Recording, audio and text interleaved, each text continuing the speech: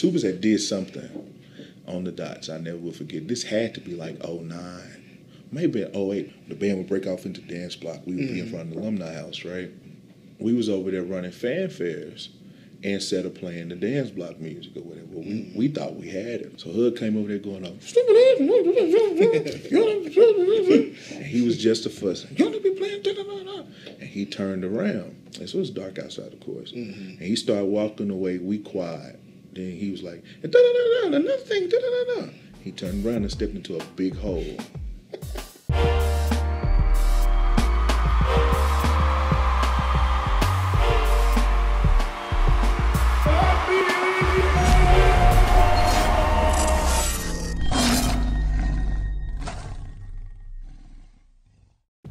Yes, sir. Welcome back to another episode of the Let Me Hear You Word podcast, y'all. My special guest, Mr. Kourtney Smith. And, introduce yourself for everybody right quick. What's up, fam? Kourtney Smith, Pine Bluff native. I graduated from UAPB in 2012, I think. 12. Happily married man, local pastor. School teacher as well, so that's a little bit about me. Okay, so when did you march in the band? I crabbed 2006 to fall 2009. Okay, that's when I what did. What did you play? Sousaphone. Okay. Section leader. So give me a little background about, I guess, how you got into music and like how you got into to the band scene, or what made you get a love for band, a little about so that. Ron, I'm gonna sound like the dude off the drum line, right? So, I grew up around music. I'm a church boy, so playing keys and drums. Drums was actually my first instrument. Before I switched to brass, I played bass drum and snare. But growing up around music in church, just kind of gravitated toward it. I can sing and all that type of stuff, so just knew I wanted to do some type of thing with music, so got into that. Started band when I was in 6th grade, beginning band. That's when I started playing snare drum. Okay. I played drums all through junior high, and then my first year of high school, then I switched to baritone my 11th grade year, tuba my 12th grade year. What made you switch? We needed some low brass. Okay. So, I stepped up. So you already learned how to read music from before? Actually, no. So I was the type of cat that just had a strong ear. Yeah. And so if I heard it, I could play it. If, it didn't matter what it was, if it was a melodic part or a rhythmic part, if I could hear it, I could play it. Okay. And so reading music did not actually kick in until my freshman year. And I think it was really the benefit of prep theory, because I was a music major, of course. Prep theory really helped me out, but I struggled reading music. I was the type, I wasn't writing fingerings over the music, but I definitely would put a note or two over there, But no, I just didn't, coming out of high school, the fundamental, I guess, was just not really strong or enforced. So, you just kind of did what you did and became a chameleon. You just fit it in. Yeah. So, and you learned it by rote, so that was pretty much what it was. And so, but yeah, high school, not so much. College, not so much, except for after freshman year. Oh, wow. But after that, boom, through it, Doc. Okay, and you went to Donaway High School. Yeah. Correct. So what made you decide to go to UAPB? I was on my way, so I was torn between 3 schools. UAPB was not my first option, really, because I'm from Pine Bluff. You know how it is. People from Pine Bluff, you ain't really just trying to stay home for real. You want to venture out, spread your wings, all that type of stuff. So I was torn between Grambling and UAM. I'll never forget it. I had applied for Grambling, and Dr. Pennell came to a battle of the bands in West Helena that we was at, and he auditioned me on the spot. While we was warming up to get ready to go compete, him and Mr. Lacey, who used to be the low brass guy at the time, auditioned me, gave me a full scholarship.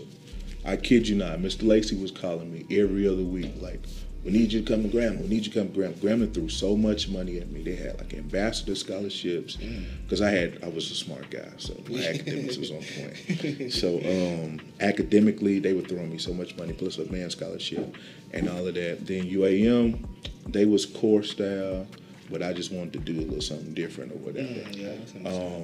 And so actually coming to UAPB was almost a last minute choice. Mr. Graham called me.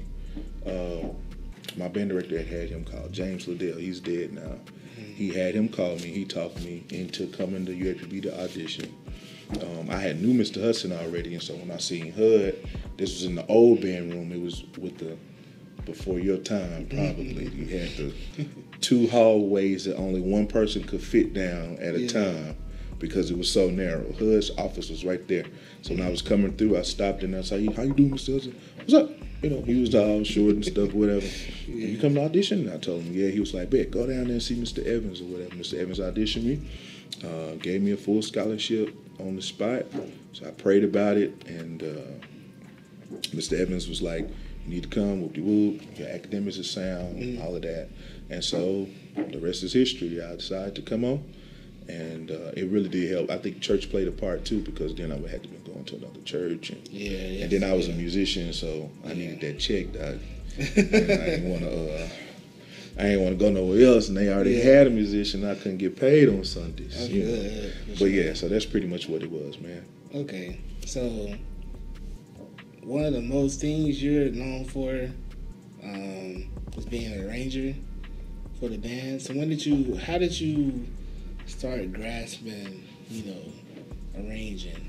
So what's crazy is that strong ear kicked in, right? So I would dibble around with, it was a program called Finale Notepad at the time. I don't even know if they still had it. I think they still do. Finale Notepad, you could only use maybe 9 staves or whatever. So Kerry Clayton was already writing music, but he was like assistant at Dalloway's band at the time. And so I just started dibbling and dabbling with it. Using my ear, started clicking notes. When I tell you registers and ranges, I had no idea what I was doing.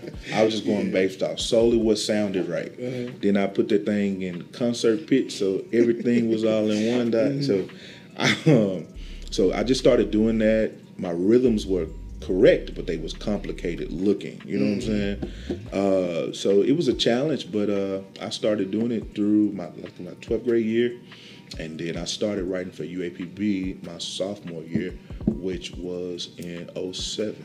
Okay, yeah. First song I wrote for UAPB was Loose as a Goose by Boosie. You might have to go ahead and in the archives, pull that back. It was a one-sheet of that. 8 minutes with a repeat. Yeah, I can never express how much you done for me. You definitely been a mentor for me as an arranger. I'll never forget, 10th grade, I was at Pine Bluff High, and I was using MuseScore at the time. It's like a free program that you use to write music. At first, you tell me how the rhythms look complicated, how they're supposed to be separated by the beat and stuff like that. And now look at you. You're the chief arranger around this kid. Yeah, man. So it's between that and then you kind of just took me under your wing.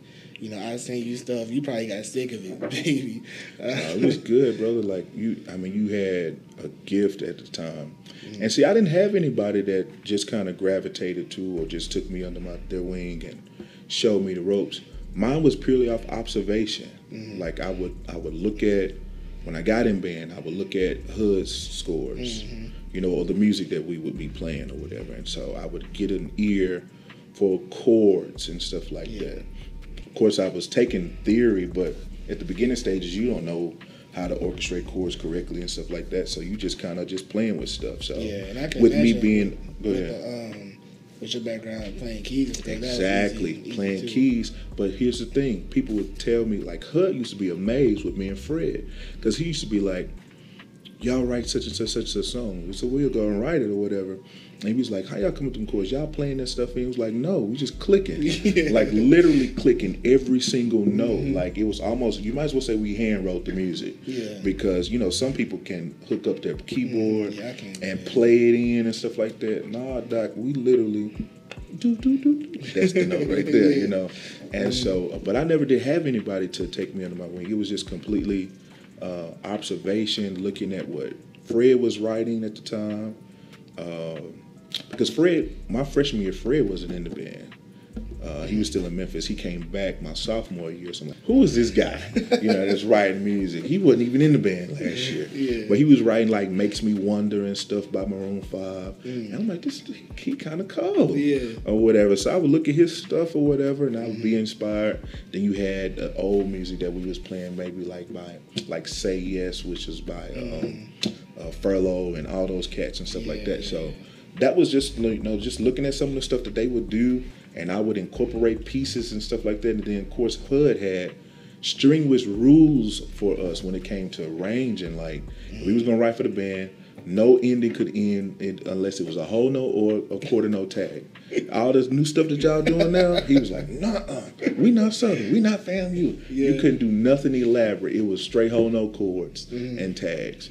And so, but it gave us a discipline as an arranger to write for a certain style, to develop your craft within a box. Yeah, for sure. But still be creative at the same time. But having that structure, it wasn't all bad. So, but yeah, but it was just our observation. Yeah, that's something I definitely. I guess I kind of did the same thing coming up. You know, whenever I write some stuff, you know, I send it to you. You know, you give me critiques and stuff. And then even in high school, I always was very keen on looking at, you know, where do we play some stuff by UAPB or another school. You know, I was like, oh, you know, I see a Hamer or, you know, or somebody else. I'm like, okay, so okay, how did he write this song? You know, versus, or I listen to, UAPB may play the same song that year. Okay, so what's the difference? Right. Stuff like that. Even Fred, you know, I didn't even be Fred probably until. Probably after you came on the yard, huh? Not even that, really. I didn't. He was probably until I came off of Sigma, really. Okay. Yeah, we didn't really just know each other. But I always and I never even seen him before. But it was just this picture of, you know, of all these songs, just, you know, his style, your style, even Mr. Hudson, you know, even some other people like Armand Moores and other people who write, maybe those 1 or 2 hitters and stuff like that. Right. And I guess and a lot of people, some people will say that, you know, with some of the stuff that we played last year, you know, that sounds like UAPB. You know, I guess because I studied. You grew up in the ranks, though. Yeah. So, I mean, you wasn't a distant guy. If it wasn't me that was critiquing or offering you pointers and advice and different things, you had HUD, you know what I'm saying? Or like you said, you were studying Fred, and we were from 2007 until I think I stopped. My last arrangement for UAPB was that Smile song, wasn't it? And that was in what, 2016? No, it was like 18, 19, actually. I'm getting old. Yeah, it's funny because you retired. You said you retired probably like 2 or 3 times. But I did. Like I don't even got finale no more, so I'm done. I'm done. But I think that was the last song I wrote. But and I think Josh Fletcher had to beg me to do that one. So yeah, and that was that. But you grew up in the ranks, so you knew that flavor. You know what I'm saying? So I don't think it was hard for you. It wasn't hard.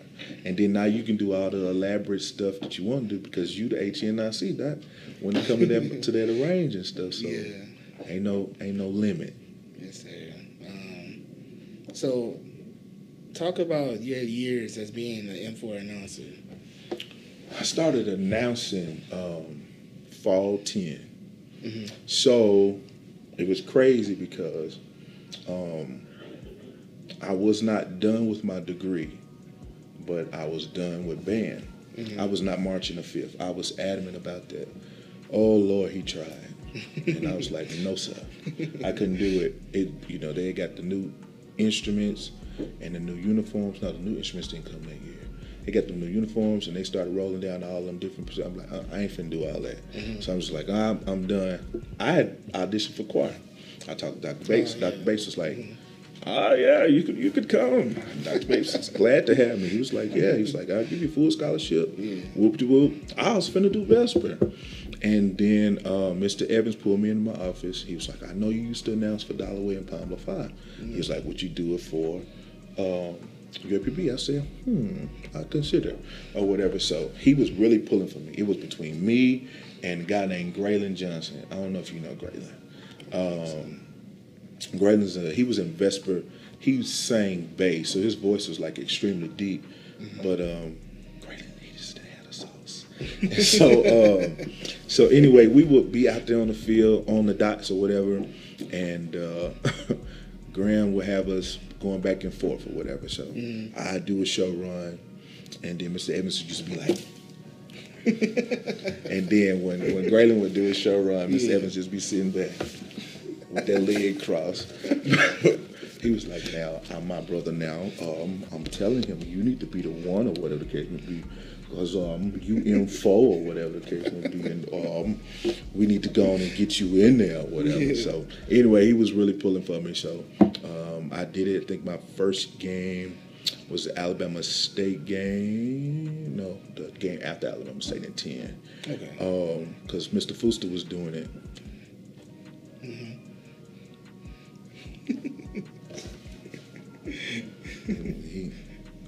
I love you, Mr. Fuster, but that announcing wasn't his strong point, dog. So we got to do something or whatever. But anyway, so yeah, I started doing it then, man. So, but it was cool. I never used a script. Everything would be memorized. I took a lot from Berger, who and Lloyd. Yeah. Those I preceded Lloyd. Succeeded Lloyd. Which one is it? Succeeded. I came after Lloyd. And so she said Lloyd was, he had that voice. He was big shoes to fill or whatever. So I just did me, added a little flavor in there. The whole get this band on the field. Yeah. That was completely all me. Yeah, I think he would say the machine is fueled and ready, something like that. I never used that line. Yeah. But it just became natural. Being a DJ, had everything in my head. And that was that, man. And moving back to, I guess, when you were in the band, your marching years, what was your favorite band moment? Or maybe a favorite or embarrassing moment or something funny that you can share with the audience? That I can share. Yes. I got a lot of favorite band moments. I'll give two. One was, and I said this at Mr. Hudson's funeral when I preached it. Tubas that did something on the dots. I never will forget. This had to be like 09, maybe 08 because Toya Chipman was still in the band. And so Hud was fussing. He came over. The band would break off into dance block. We would be in front of the alumni house, right? And so we was over there running fanfares instead of playing the dance block music or whatever. Well, we thought we had it or whatever. So Hud came over there going, and he was just a fussing. You don't be playing, and he turned around. And so it was dark outside, of course. And he started walking away. We quiet. Then he was like, another thing, He turned around and stepped into a big hole. The hole was so big, bro. You didn't see none of Hud's leg. It was up to like his knee. That's what I'm saying. Yeah. Like he went down into his knee, and all we saw was this big blob on the ground. And you talking about, we like, did he die? What was going on? We didn't know what had happened. And so you talking about, went to go help him get up. And he laughing, we dying laughing. I mean, I was no more good for after practice. I had to go to the home ec building because I was done. I mean, I was fried. Like, it was so funny, bro. And he laughed away. You see what y'all done made me do? They gonna try to blame us. Like, nah, you was over here fussing. But that moment was so funny. Then another moment, I think it had to been in that same year. It was an all-corn game. It was finna storm really, really bad. The band was on the field. And they actually suspended the game during halftime. We played the song called On a Boat. I don't even know who it was by.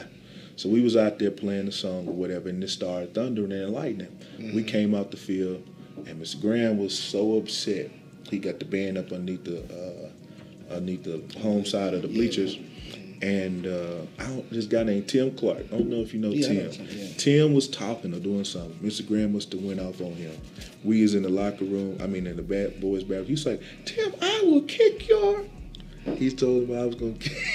He told me he was gonna kick that man tail, boy. But he said the A word. But anyway, you talking about dying laughing. All you heard was. And then this guy, Rod Daniels. The whole time Graham was giving his speech. Rod was in the bathroom flushing the toilet. He kept flushing the toilet, bro. He's like, who keep flushing the toilet? Boy, you talking about, we was some nuts. We was just some plum fools, but that was funny. I mean, that was some enjoyable times. That's a funny story, man. So tell me, what was the degree that you got when you graduated from here? So my degree from UAPB is in music. Okay. And once I graduated from here, I started teaching in Jacksonville. I was assistant in Pine Bluff High for a little while until Mr. Lott retired. After leaving there, which had to be around, I graduated in 12, so it had to be in 13. And I went to Jacksonville. I was a band director at Jacksonville Middle with Mr. McField, who was at the high school, Jacksonville High School. And so I was there, and then once I left Jacksonville, I decided to go back and get my master's degree full-time. So I quit teaching to go pursue that, and I got that at Euler. Graduated from that, from Euler with my master's degree in education in 16. And then I got a call to teach at my alma mater. It wasn't band, it was choral. And so at this time I was spending all my savings, so I was like, let me go back to work. And so I took that job, and I've been teaching choir ever since. So it's been an interesting job. So that had to have been I actually took the job before I graduated, so it had to have been like in fall 15 or so. Yeah, I've been at almost 8 years. Yeah. Okay. And then tell me about Destiny Worship Center.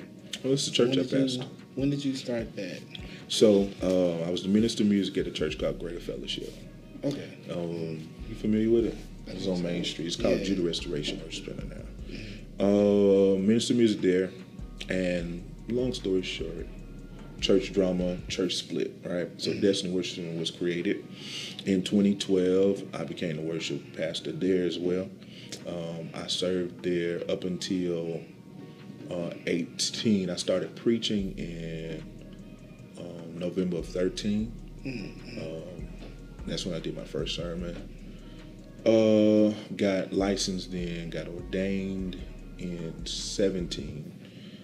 The pastor of Destiny, she decided that she was going to retire. And so she appointed me to be her successor. And so in December of 18, I was installed full-time as the pastor of that church. And so I've been the pastor of that church since December 29th of 2018 up until now. So, and I still am now. So, yeah. So it's a church located on 28th Street, fast-growing church, pretty urban and modern, nice young flavor, a different energy than what you would normally find at most churches around here. But anyway, so yeah.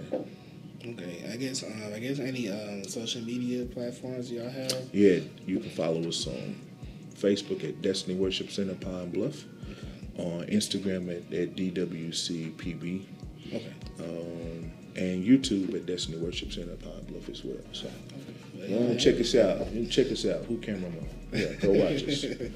There y'all have it, y'all. We're gonna take a quick intermission, and we're gonna have a quick band video. We're probably gonna play Hard as a House for y'all, arranged by yours truly, Dr. Kourtney Smith. So we're gonna be back with y'all. Y'all stay tuned.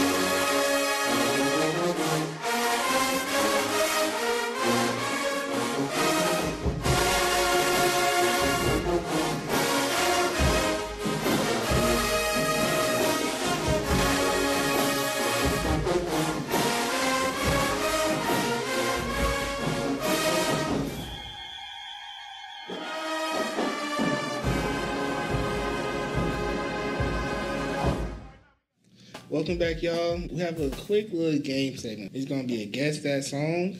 So you're going to have 4 songs. They're going to be 10 seconds each. And you're going to get a point for each one. And we're also going to have some lifelines where you can get one as a replay. So I can replay the song. Another one, I can tell them the year. And it's going to be the year that, of course, the band played it. You know, the video may become from whatever. But if it's like a, you know, say a 2000 edition of that band, it's going to be 2000. And the last one is going to be like a hint. You know, it could be a word of the song of the title, you know, or if it's one word, I might just tell them, you know, the letter of the song or whatever like that. And then it's going to be a bonus round, and it's going to be a 5-second clip. So if you want to do the bonus round, you can double your points, or you could lose all your points. You know, the last guy we had, he ran through all of them. So hopefully we can get somebody that's, you know, a little My less. My memory ain't as good. Somebody a little less, a little less imperfect, whatever. All right, so you ready? Yeah, let's do it, bro. Okay, here's the first song.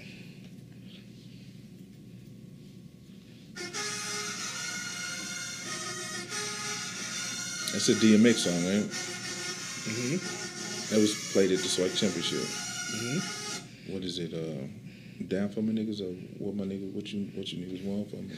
Something. Close enough. Close. I'll give you that. What's the name of the song? What they really want? Yeah, what they really want. Yeah, okay. I will give them that I thought it point. was the DMX that. We'll give them that point. All right, here's the second one. Lose Control. The band played it 1 year. That was Fall 09. Yeah. And that has to be the Jackson video, wasn't it? Yeah. The band here in that. Fred wrote that. He put his foot in that one. Good job. Shout out Fred. It wasn't better than Brand New, though, but he did a good job. All right. So that's 2 points on the board, man. Here's the third one.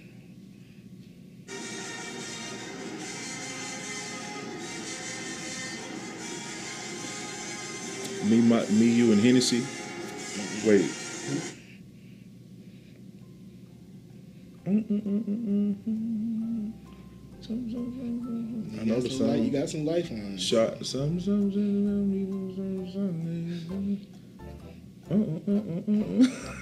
Well, I can't think of the title of the song, man. I know you wrote it, right? Fred wrote it then. Mm-hmm. Okay, I know the song. It had to be around 14. Was it 15? 16? It was before that? Yeah, you in the wrong direction. So I was still announcing when that song was played? Yeah. So 12? You got some lifelines. Okay. What's one of the lifeline you options? can do a replay. I can tell you don't the know year. the name of that song, bro. We can either replay it, or I can tell you the year. Turn me up, Or I can give you one word out of the song, of the title. Give me one word. Chardonnay. Marvin and Chardonnay, something. Marvin, what is it, something? Marvin Gaye and Chardonnay. Yeah. I was saying Chardonnay. That was 2011. Whew. That was 10 years ago. Yeah? 10 years ago, man. Shout out to Fred on that one, too, y'all. All right. I'm saying me, you, and Hennessy. It was a liquor somewhere in there. All right, here's some number 4. Love Jones. I wrote it in 2013. The band only played that song 1 year. I wrote it off the theme song from the movie. Mm-hmm. Yeah, it was definitely a banger that year. I was watching Love Jones one night, and then I'm like, oh, this song will be tight. And so I just wrote it. Yeah. All right. So you're 4 for 4 right now, really. So do you want to do the bonus? Let's roll with it. All right. So you can double your points, or you can lose all of them. Here you go. It's only a 5-second clip.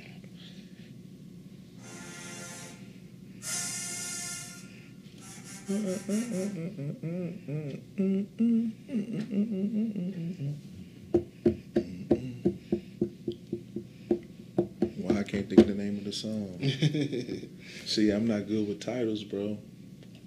I know the song though. The band liked that song too. You can tell. He was born that F.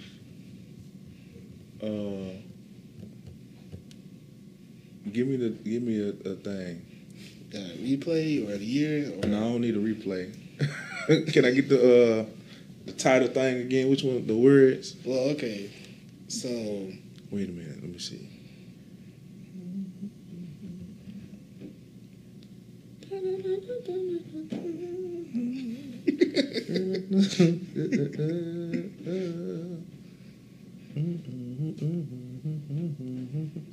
John, help me, man.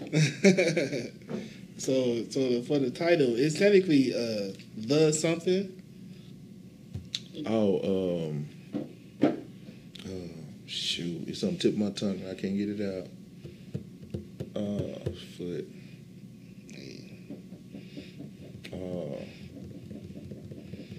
The Weeknd. Ain't it him? That's the artist. Okay, it's him. That's the artist. But I'm trying to think of the. We gotta start doing the countdown at some point.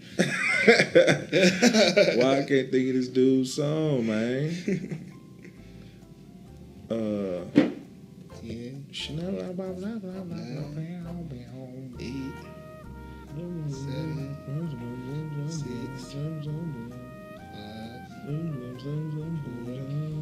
3. If it ain't gospel, Doc, I don't know the name of these songs. Well, it's somebody. What is it? The Hills. The Hills. I would have never got that. The only hills I know is look to the hills from which cometh my help.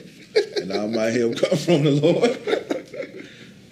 Well, guess y'all have it. So he didn't get it right, so he lost all his points. Awesome. Hey, it's all good. What was the prize? Well, it depends who's ever the lead. Who's ever the winner at the end of the season, they may get a little prize, but info shirt. They gonna get a prize or something like that. You feel me? Okay, now we know that segment. So a couple wrap up questions. Okay. How has M4 impacted your life? First of all, M4, just being in the band and the school in general, gave me lifelong friends. If it ain't do nothing else, it gave me lifelong friends. People that are my ride or dies, that were in my wedding, invited to my wedding, that I can call on whenever I need anything. It gave us lifelong friends for sure. But it also prepared me when it came to like facing challenges and discipline and things of that nature. It gave me a greater appreciation for work ethic and what you do and earning, your stripes, so to speak. It definitely shaped my mindset when it came to that, to have respect and pride about any and everything that you do, anything that you put anything that you spend your time in, blood, sweat, and tears, you ought to want to make it, the very best that it possibly can. And so it definitely taught me all of those things, and so I'm grateful for that. Yeah, that's dope, man. If you could give like a Mount Rushmore of like the songs that you've written, like what would those songs be? So I guess even your personal favorite 4 songs that you ever wrote for the band. Yeah. I think fan favorites, you have to include A Heart Is a House for Love and Brand New. Just off top. The other 2 I will reserve for, I think, were some of my best arrangements. I think one of my best arrangements was Have You Ever by Brandy. 2013. Yeah, that was one of my favorite. And then the Moke and Steph song. I can't think of the title right now because I ain't good with titles. He's Mine. He's Mine. Yeah, I think it was 14. It was 14, one of them 15. years. But He's Mine by Moke and Steph. I had so much fun with that arrangement. And the chordal structure. And the same thing with Have You Ever. When I go back and listen to it, I'll be like, oh, ooh, I was on one with that one. Just stuff like that. So, and then I was known as the ballad guy. You know what I'm saying? So you put any ballad song that was coming from my pen, it was probably going to be a hit of some sort, or I think a lot of things probably could have been styled differently if I had taught my music. But But yeah, those would be the 4 songs that I would probably put on as mine. Mount Rushmore. Mm-hmm. Okay, that's cool. Yeah. All right. The last question. What was some advice for incoming freshmen and or graduating seniors from the university? Incoming freshmen. Don't waste your time. Don't waste your time. And what I mean by that is you got to be focused. And it's easy to get sidetracked when you're in college. It's a brand new world, and it's your best time of your life. But it's easy to get sidetracked, and before you know it, that 4 years, if you ain't did what you're supposed to do, will turn into 5, turn into 6. It'll turn to you stalemating out and trying to come back or whatever. So you got to be focused. Don't waste your time. Come in with a plan, stick with it, and just work it. You know what I'm saying? Enjoy all of the things that come with the territory. Pledge. Get you a man, get you a girl. Enjoy college. Enjoy these pre-20 years or whatever, because it becomes nothing but a distant memory and a vapor very, very soon. So enjoy the time, savor the moment, but you gotta stay focused and don't waste your time. For graduating seniors, if you graduate, get all of your kicking it out.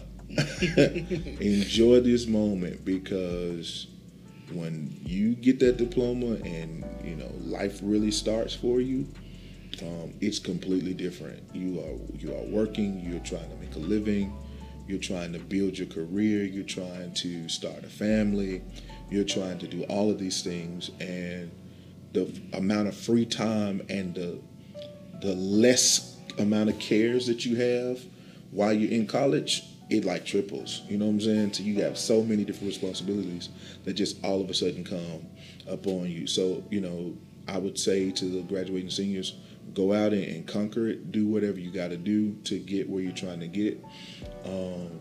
But then at the same time, give yourself grace. Sometimes you won't land a job of your dreams that you went to school for immediately graduating. Sometimes life will throw an alternative route.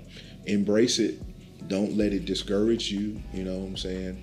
Don't let it get you sidetracked from what your ultimate goal is. You got to stick with it, take the punches, and keep on going. You know what I'm saying? But again, that comes from that freshman year, having that plan, working it. You get to that graduation point, and now it's time to hit the ground running. You know what I'm saying? And it's different on the other side. Oh, it's different on the other side. If I could go back to, say, 2007, 2008, I would. I was smaller. I had hair. It was just, I ain't had no gray nowhere. So, it was just a different time, Still living off mama's daddy dime, Now it's a different pressure when you're out there on your own. So, but just be prepared and trust yourself that you have what it takes, and know that God won't never leave you. Drop the mic with that one, man. Well, Doc. This has been a very great episode, man. It's one of my mentors. I always enjoy talking to. That's good. One last thing though, we gotta have you do, since you are a former announcer. If you could do like a little announcing here, the little script, the little pull on, the little pull on for us. You ain't gotta give us, you ain't gotta go 100%. Maybe like 75, 76. Let me see. Let me get in. Get in the zone. Let me get in the zone. Let me get in gear. Let me see. Marching band fans far and wide, do me a favor and let me hear you roar. Yes. Or that came from me too. Bernard took that one too, but it came from me. Yes, sir, man. I appreciate y'all watching this episode, y'all. We're gonna have some more episodes coming out every week. Stay tuned.